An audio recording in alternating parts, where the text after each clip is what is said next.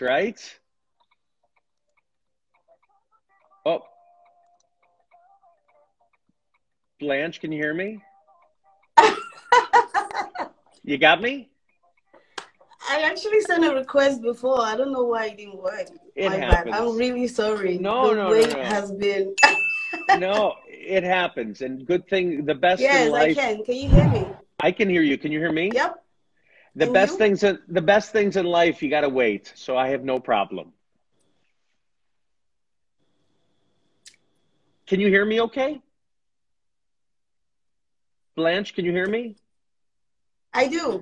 Oh, it's slow. So it's Well, wonderful hi, to Brett. Nice to meet you. cheers, cheers. Yes, I do.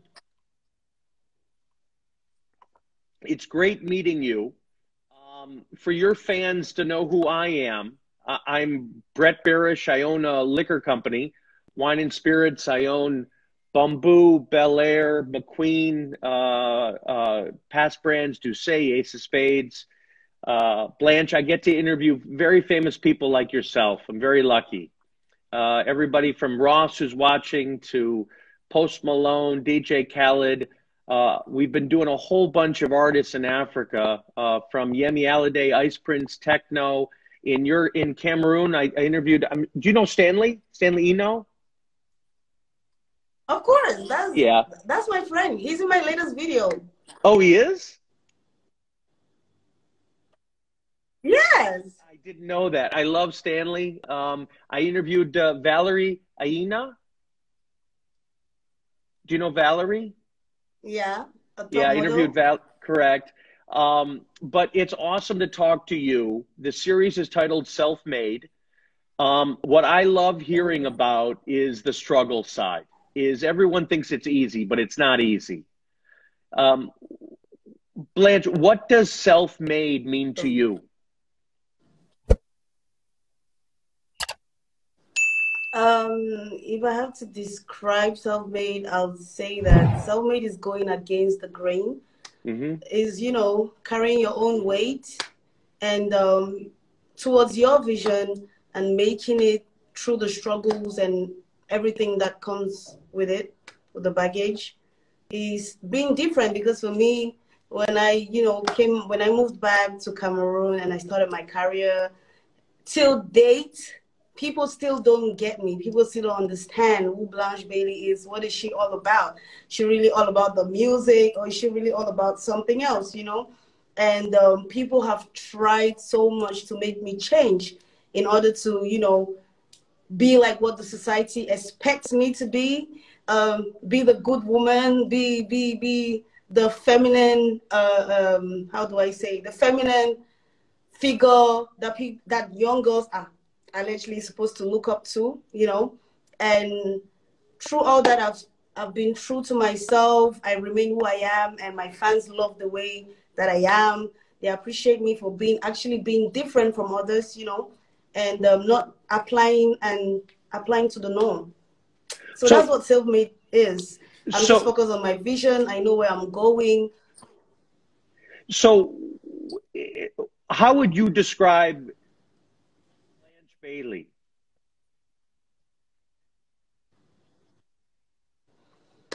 I would say Blanche Bailey is um I'm trying to find the word in English. Is it's not a is how do I really put it in English? Is free. Women in Africa society are not allowed to have opinions. They're not supposed to speak. They're not supposed to be strong. They're not supposed to be independent. They're not supposed to do things by themselves. And I came into the industry. I'm the only female urban artist that has made it to date. So for people, it's just like a shocker. Like, okay, so Blanche Bailey is a very strong woman. She's strong-willed. She's very ambitious, and she goes for her dreams and she says things the way it is. She is not afraid. She's not scared, and she's not ashamed. And she is who she is. She doesn't want people. She doesn't want to fake for people to like her. She wants people to like her for who she is and how she is. Do you think that you moving abroad at a young age helped you think differently? Absolutely. Absolutely. And it's actually a good thing that I actually have some of my education over here, and then I moved overseas, and, I grew up there. So I have like both. I have like both. I see life, within both lenses. But I would say moving over there for me, it gave me an opportunity to know that I'm a person. Before being a woman, I'm a person of my own, you know? And over there, they teach everyone we're all equal. Women can have dreams. They can pursue their own goals. They can do things by themselves. But over here, women are so limited. When you're growing up, they tell you, oh, you need to learn how to wash plates because in your husband's house, you need to do this because in your husband's, like, they always put you down and make sure that, okay, you have to be dependent on your husband. It's a good thing to have a husband and everything that comes with it. But before being someone's wife, you're your own person with aspirations, with dreams, with talent, with so many things that you can achieve. So I feel like moving over there, I was able to learn how to do things by myself. Was there somebody when you were in France or the UK, was there somebody that you looked up to that a female, a woman that you looked up that you realized, you know what, I don't have to be like everyone else. I can do things differently? I think to date, my idol remains Beyonce. Yeah. Because I'm a perfectionist. I see how hard she works. When you look at her work, you can see someone that is implicated in everything that she does. Above or beside the talent, there is hard work. There is someone that has a vision. There is someone that genuinely wants something. She knows where she's going, and she makes sure she gives, and she only does the best. So that's somebody that motivates me in everything that I do, because she is Beyonce before being Jay-Z's wife, right? Yep. Yeah. So yeah, she is my motivation. When did music kick in for you? When did music become, you know what, this is what I want to do?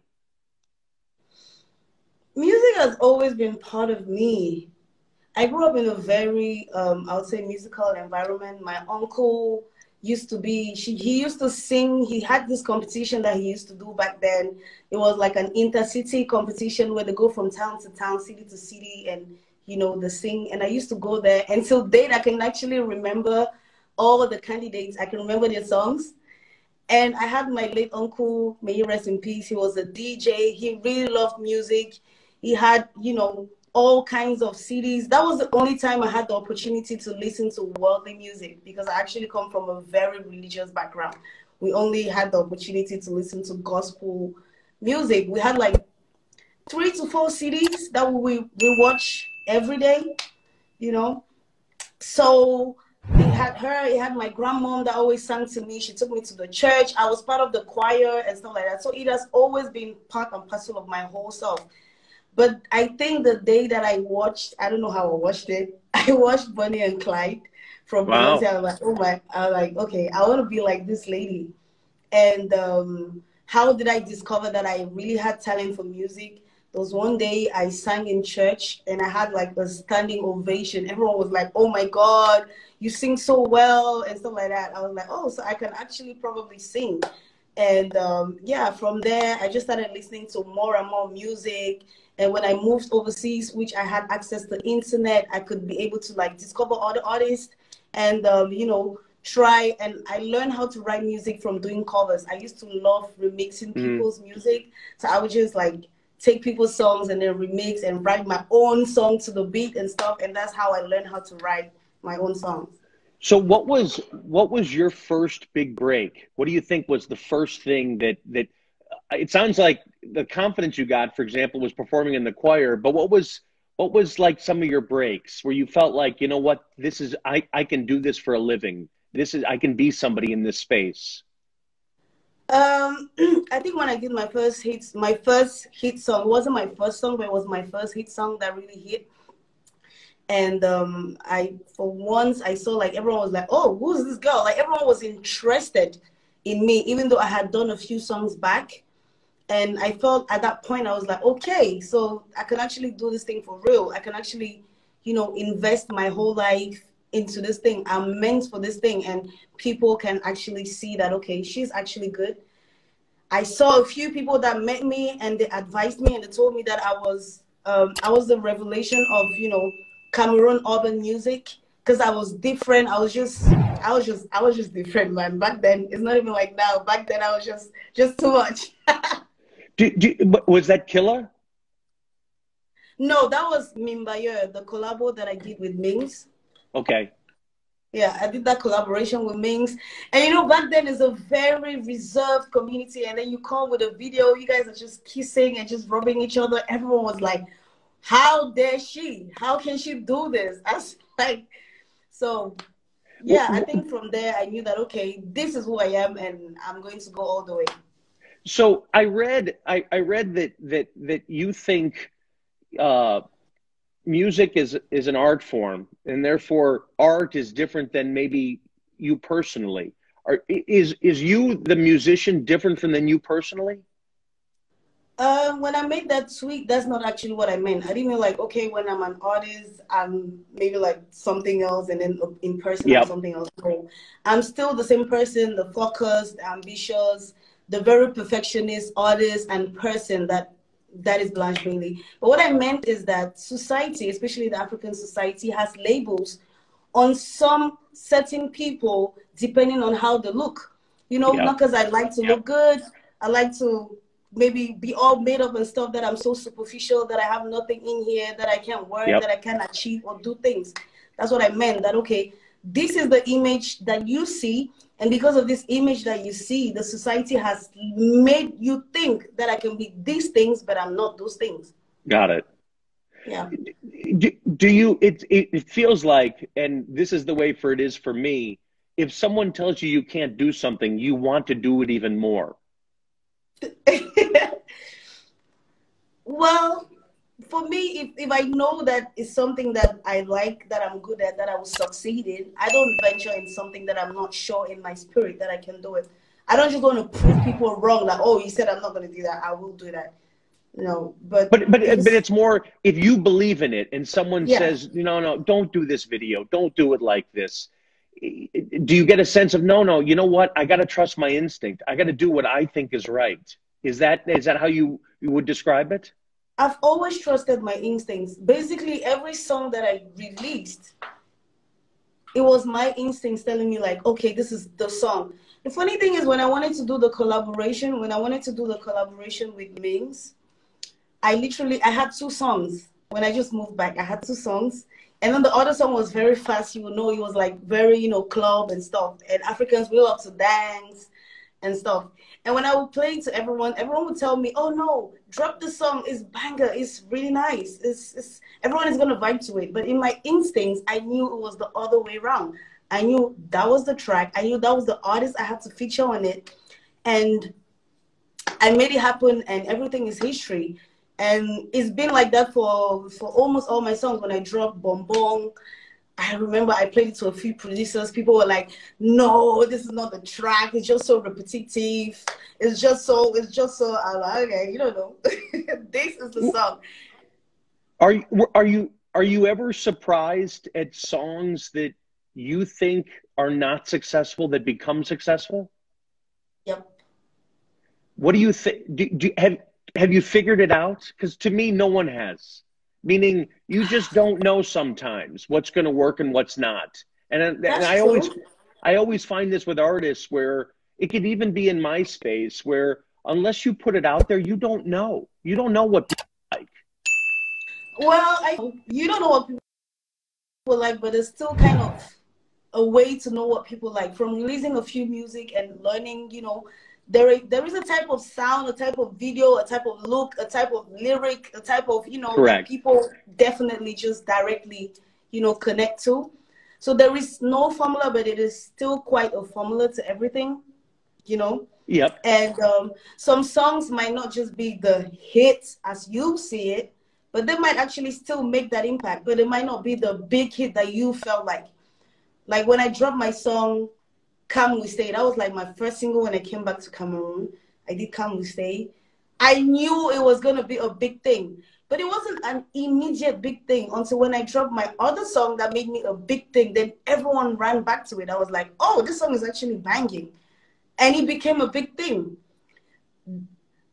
Then I dropped another one called Dango. I was like, oh, Dango, this is gonna be like this. This is the song. This is the song. But no, it wasn't the song. It was what it was. But it wasn't like big like I saw it. Yep. You know. But then it's still a song that when I go during shows and I sing, people just sing it out like line for line. And I'm like, how do you guys even know this song? It's not the song that plays on the street. It's not the song that's always on radio and TV, but everyone still knows it. So I believe like successful music cannot be, compared. There are songs that are like everywhere. Everyone knows it. Is on the street, is on the radio. There are songs that people just listen to it when they're alone and they know the song. So you cannot really, measure. When you take me through when you moved back to Cameroon, did you always know you'd move back? No. What made you make that decision?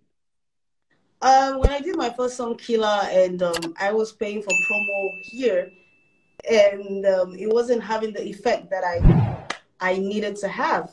I moved. I came back for like a few months, and I did Come We Stay, and I stayed for 5 months, and I did some promo, and I really saw how things were moving, and I was like, okay. It definitely makes sense. You cannot be doing music for these people and you're not there. Yeah. You have to be on ground to connect with them because there are a lot of things that you miss from that distance. Yeah. There might be the latest slang on the street that you don't know. And then one thing about being over there is you're very influenced by over there, Yep. When I was in the UK, Nigerian music was at its peak. That was when like Afrobeats was at its peak. And that's actually why I moved. So I was somehow influenced the way I sound, my slangs, and somehow, my Cameroonians don't really connect. They'll connect, but they wouldn't connect that much. But now when you start using slangs that are like from your own place, now they'll be like, okay, I understand what she's saying. Oh, yeah. So I actually decided to come for some time. I wanted to stay for a year, get a place, and just move in between, like, okay, because I didn't want to get a hotel and stuff. I'm trying to save money because I'm an independent artist. That's right. That's you don't want to spend all your money. You're trying to maximize your budget for your career. So, but then I came back and then I did my first song, Belaire, and it just blew all over. And I'm still in Cameroon. Please take me away. But do you wish you'd come back earlier? No. Not at all. No. Because it almost sounds like I look at everything. You take what you learn. It's like you said. I don't think you would have appreciated how you could be a woman and be independent and do your own thing had you not had that experience. You needed both of those things, correct? Yep. Are you surprised now? I'm sure you realize now that there are people that look up to you like you looked up to Beyonce. Yeah. What does that It's feel weird like? when people still meet me and they're like, oh my God, Blanche.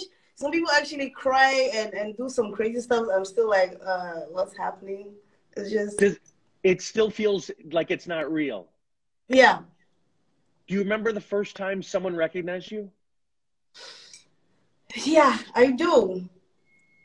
And at that time, it was like, oh my God, they know me. Where was this? In Cameroon or in the UK? Where, in France? Well, I was recognized in Cameroon. When you blow up here, you naturally just blow up, over there because you have people living there that want to connect to their base, their source, so they just know you. So people used to recognize me when I walk on the street. Okay, let me give this one. This day, what is happening?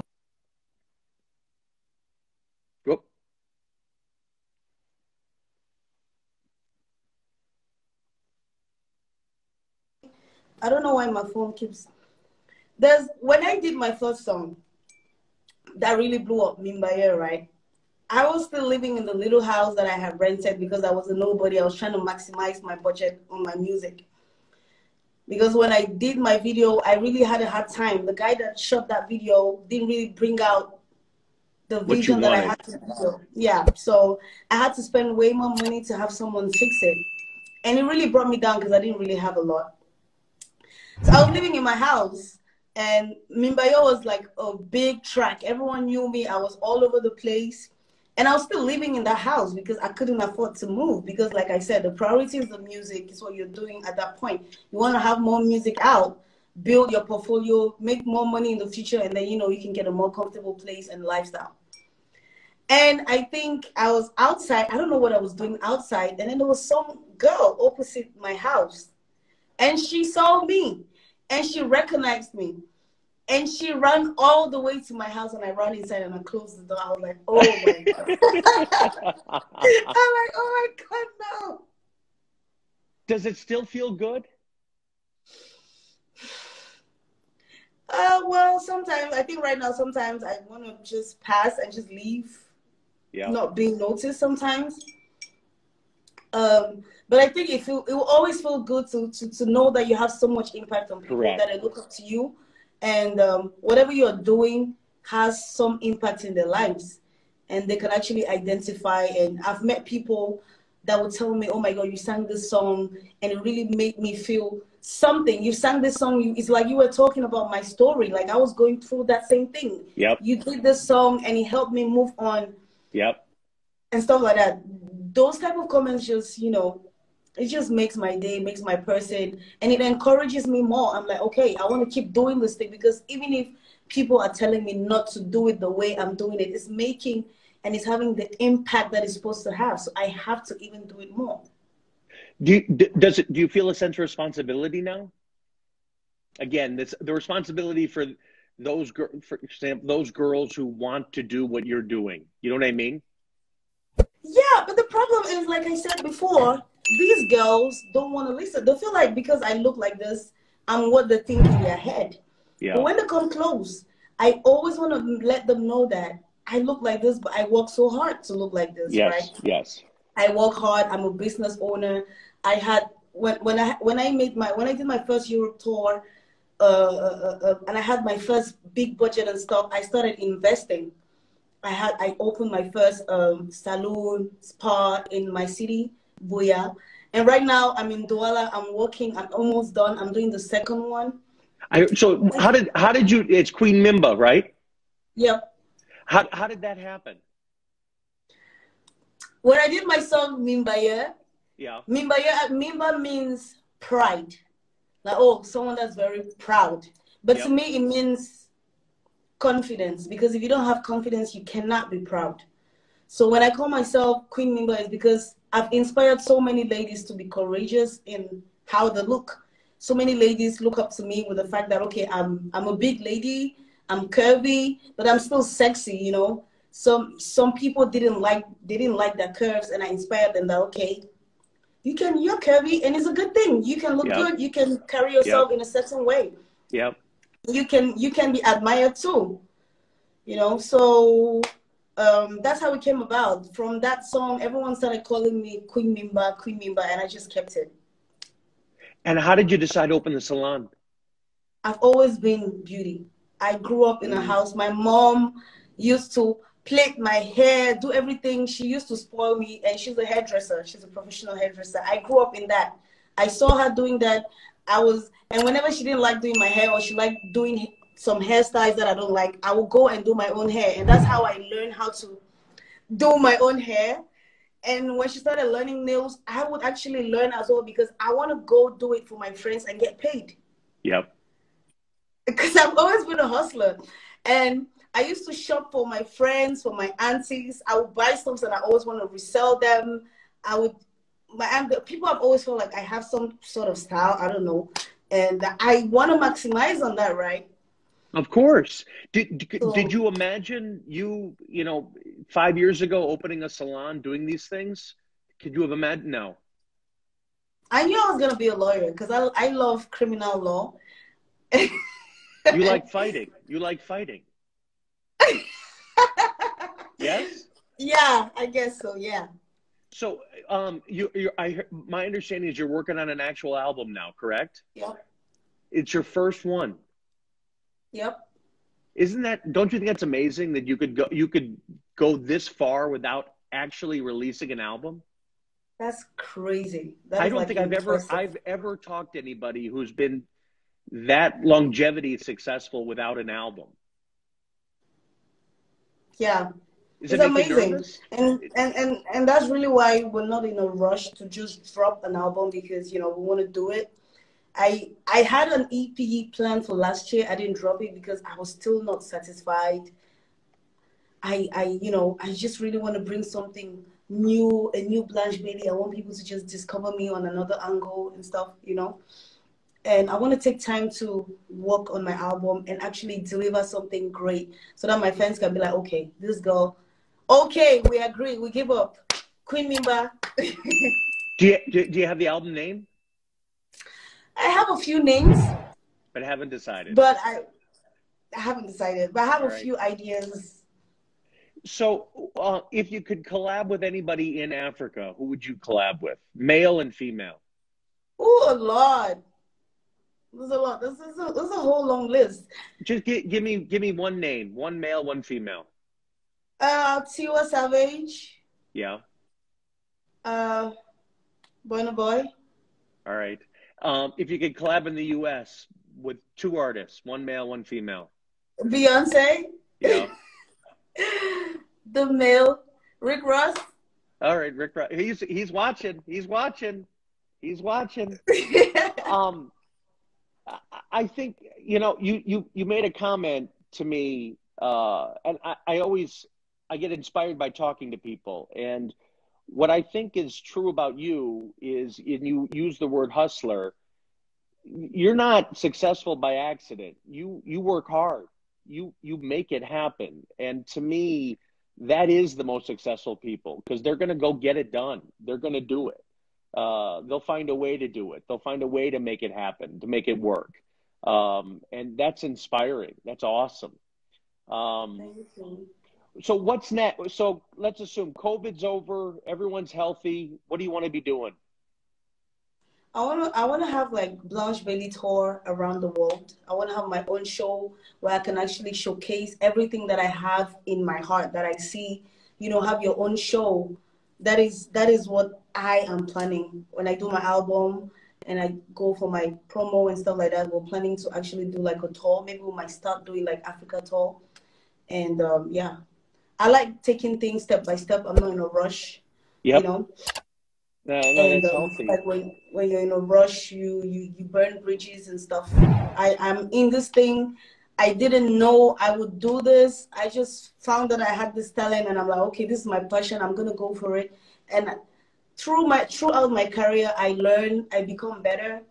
I show my fans that, you know, I'm actually learning how to be great at this thing. I might have been born with this talent, but I'm actually, through my journey, getting better and better. So I might make some mistakes. Sometimes I might not be the best, but trust me, I am actually learning and becoming the best that I can ever be of myself. How do you feel about Cameroonian artists now? Like, how do you feel about the music scene in Cameroon?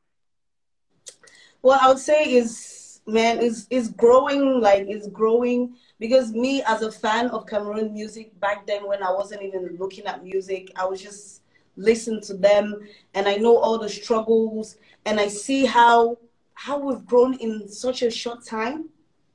It's amazing, and I know that the world is a limit right now, because back then they weren't even as much artists.